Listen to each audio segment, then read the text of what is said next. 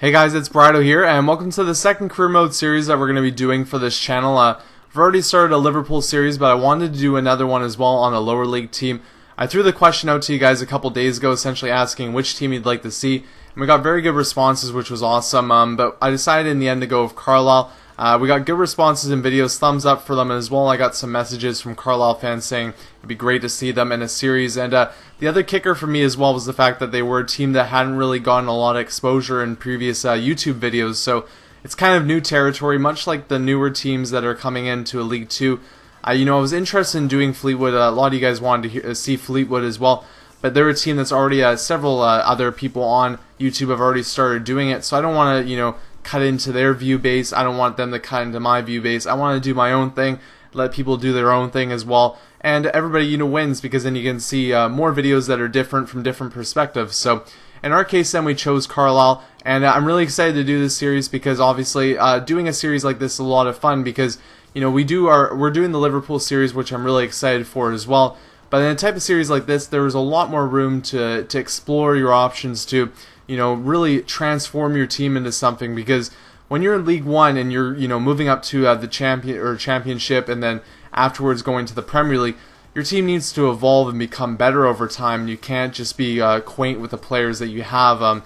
Especially I remember personally, going through my own experience of FIFA 12 playing Sheffield Wednesday, that even at the time that I started the beginning of my Premier League time, around season 4 or so, or season 3, my side was, completely different at the end of like season 9 or season 10. The players that I thought were top players on my side when I was in the Premier League to begin with were guys that were on the bench where I had sold because I didn't even need them anymore. And it's amazing how that process continues. So, we start off here, you can see the original players that we have on the team here. We're going to work with most of them at this point because we really do not have that much money, as you can see at the top corner there. We're working with pennies. So what we need to do at first, at least, is we need to assess the fact that there are some holes in our team a little bit.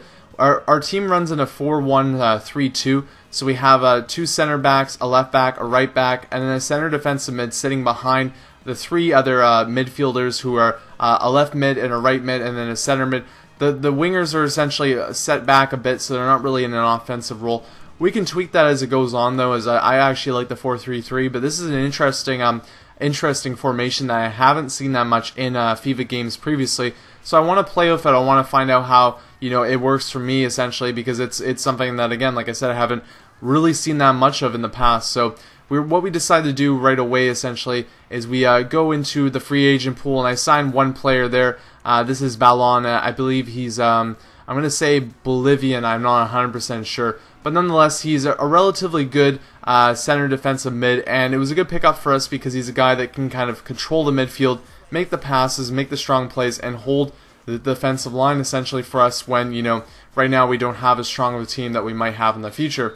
But besides from that, we're going to leave it as is right now, because I really want, especially this series, because, the Liverpool series, like I said, we can, do what we want with that, but there's still, we want to keep certain players and do certain things with that. There's a lot more openness to this one. You can sign really anybody you want, and, obviously respect to all the Carlisle fans watching this series. Over time we are going to have to evolve the team, and, I'll take your respect into which team or which players you'd like to see develop and stay longer, and who you personally like from your experiences watching the team in real life, because I want to, keep you guys involved with that. But at the same time too, we'll continue to evolve this team and make changes. So, when we do those changes, I want you guys to be involved, because, especially with the changes we're going to need, you guys are going to be my scouting network. Again, it's been great, having the response I've had in my other career mode series, seeing guys overall, respond to essentially, hey, you need a type of player like this, let's look for a guy like this, and in this series even more, it's going to be real bargain hunting. So I'll definitely lean on you guys for my scouting network. We're going to set up also a youth network as well, because what I've seen in the past is a lot of fun to build up the youth network, especially in a series like this where we're starting off at a lower point, that if we find a really good young player, he could potentially be a guy that starts in our starting 11 right away, and he gets a lot of experience early on. So yeah, we're playing our friendlies right here. I sim the friendlies just so that we can get into the actual season. They are important, obviously, but the players that we're working with here are going to be the players that we're essentially going to be going with for the season as well, minus the changes that we do make before the deadline, and at the same time too the suggestions you guys make as well. So we go through them, just kind of seeing how our team stands up against these sides, and to be honest, they do not stand up that well. We do have quite a few options though in some situations or some areas. The one spot that actually, from what I've seen, we have pretty good talent in is our striking position.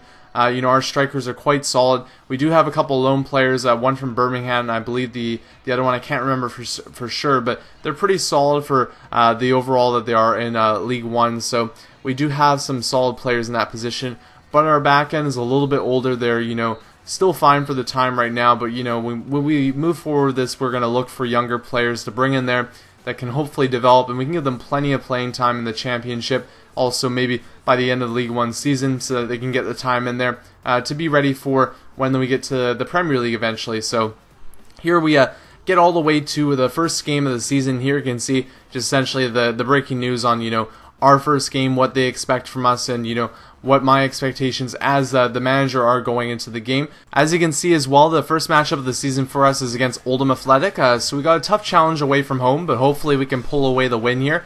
And you can see that the animations are different as well. We have the ESPN animations for our Liverpool series playing in the Premier League, but I guess for the Empower Leagues you do not get those. So we'll have a little bit of a mix of both. We'll get this sometimes, and eventually when we get up to the Premier League, then that'll be the ones that we'll get to look at. So something to look forward to essentially. But there you can see their starting 11. They're going for a 4-4-1-1.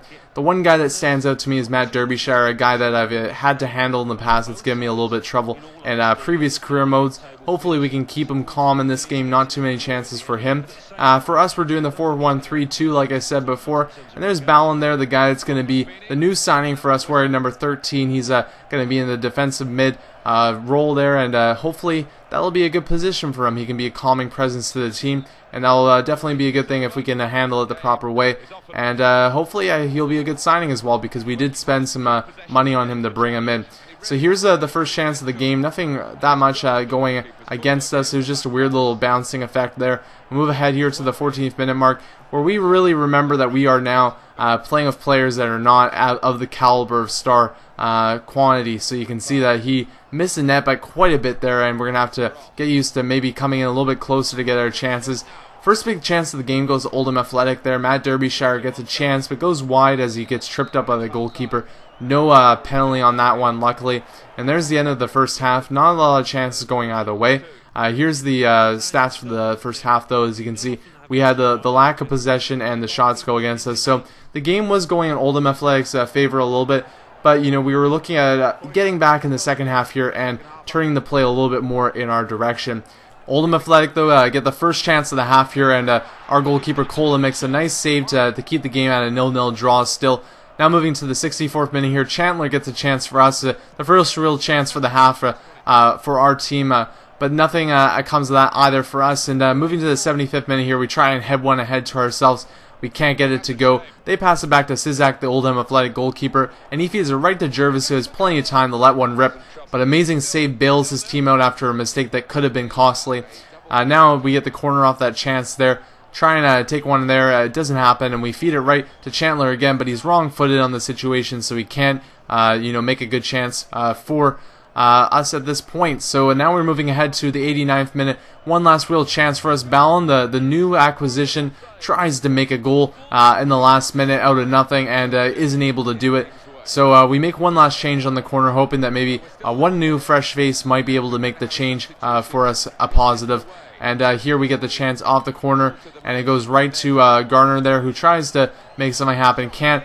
Ballon gets the ball back once again, but it's covered by Sizak, and he kills some time, which essentially gives him enough time to clear it out now, and the whistle blows. So that's the end of this game, guys. It is a 0-0 draw. We did get our chances, but at the same time, too, it was a relatively quiet game. We didn't do as much as we might have wanted. The stats were relatively good for most of our players. Ballon having a good start as the new acquisition.